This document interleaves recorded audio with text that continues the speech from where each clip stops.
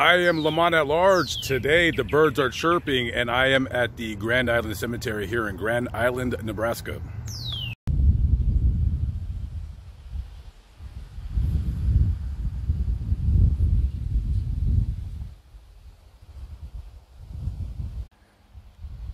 Trevor Kyle Sock, December 15th, 1998 to January 1st, 2018. So Trevor was at home and somebody had come by to buy some cocaine from a person that was also at the apartment at the time. And an argument ensued, and the person who came in there to purchase the coke, he pulled out a gun and he fired a shot in the apartment. And a couple people grabbed him to throw him out. And when they threw him through the door, he turned around and shot Trevor 3 times, killing him. The police and the ambulance came and took him to the hospital where he died.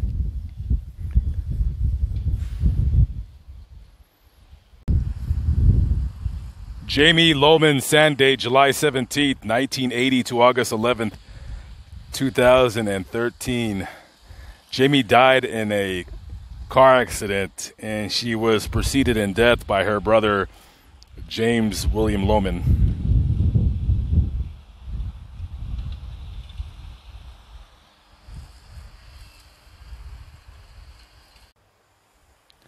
Jonathan Rodriguez and Patricia Padron, they were both killed together on April 3rd, 2016. They had went with their friend Robert Baker out to Omaha just to have drinks and go out to dinner. Patricia was supposed to come back to Grand Island here to pick up her child, and she never showed up, and that was on April 2nd. And so the next day on April 3rd, they put out a missing persons report for Robert Baker, Jonathan Rodriguez, and Patricia Padron. And they were missing for the next 2 days. And then on April 5th, an Omaha, Nebraska helicopter spotted Robert's pickup truck in a ravine off the freeway. And they went down to the ravine and discovered all 3 dead in the truck. It appears that the driver of the truck had a blood alcohol level right at around 3 times the legal limit, and he also had THC in the system. And according to crime scene investigators, the truck was going in excess of 100 miles an hour when it went off the road, and all 3 were killed instantly.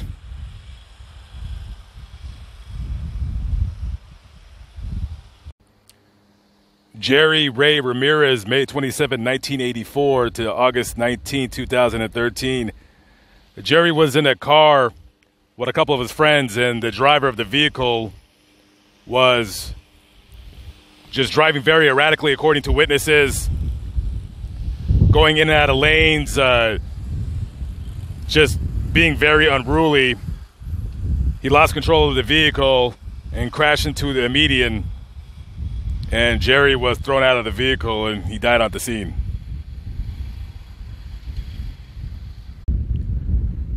Cody Aaron Christensen, January 15th, 1998 to June 6, 2012. Cody died in a very horrible, tragic accident. Him and his friends were walking on the train tracks, and a train coming through, honking his horn, as all trains, when they see anything on the road, even if it's an animal or anything, they always honk their horns. And the train conductor, he honked his horn, but unfortunately, he still hit and killed Cody here. You know, it's something that all kids do. I practically grew up walking on train tracks, you know. It's just a very tragic accident. You just got to always be careful.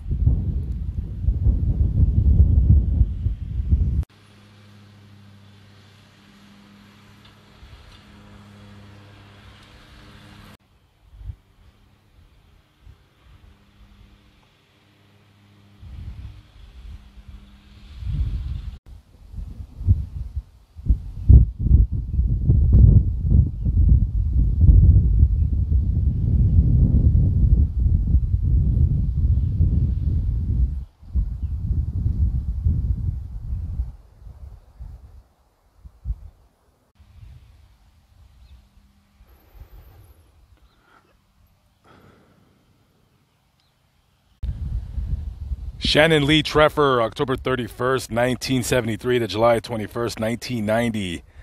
Shannon died in a single vehicle accident. He lost control of his vehicle. It crashed off the road into a ditch.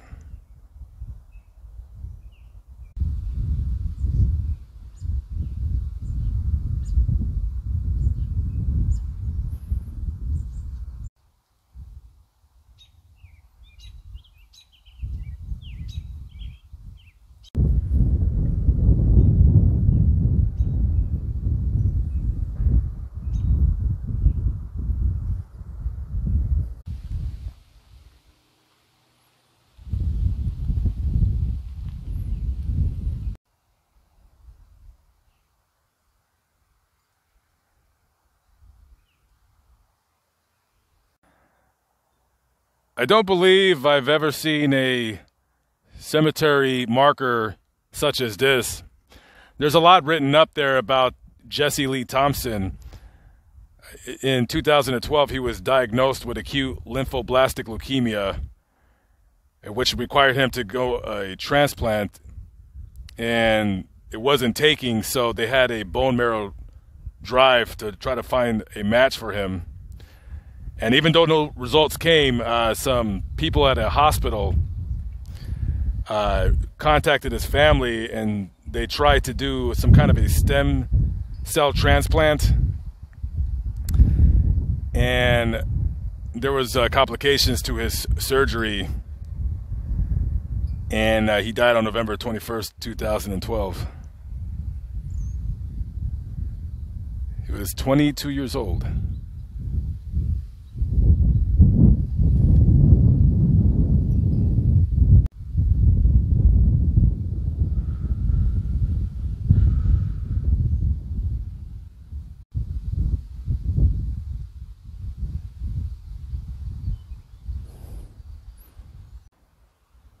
Morgan Brooke Honbaum, July 23rd, 1988 to June 10th, 2007. Morgan was a passenger on the back of a motorcycle being driven by her friend Joshua Malana, and they got into an accident. Their motorcycle was hit by a man who was driving that shouldn't have been driving. When they did a field sobriety test, they did a blood test at the hospital. It was indicated that his BAC, which is a blood alcohol level, was twice the legal limit. They also conducted a blood test, too, on Joshua Malana, who also died in the crash, and he did have alcohol in his system as well. And after the preliminary investigation, it was determined that Joshua was on his motorcycle speeding. But it was also determined that the driver that hit and killed them should have had plenty of time to avoid them. But that was given as a factor during the trial. And the man that killed this poor girl, he was given 10 to 20 years in prison, and it looks online like he's already gotten out of prison.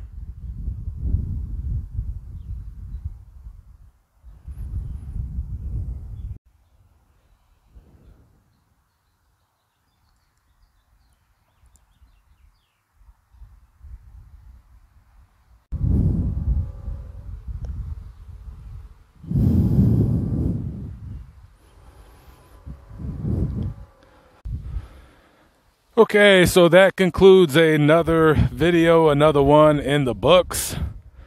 I thank you guys for watching my video and my other videos. And guys, don't forget to subscribe to my other YouTube channel, Lamont on the Run. Want to try to get that kind of going. Anyways, live but not live, but I'm still alive by the grace of God. I'm at the Grand Island Cemetery here in Grand Island, Nebraska. When westward on I go, guys, I will see you on the next vlog. God bless. Peace out.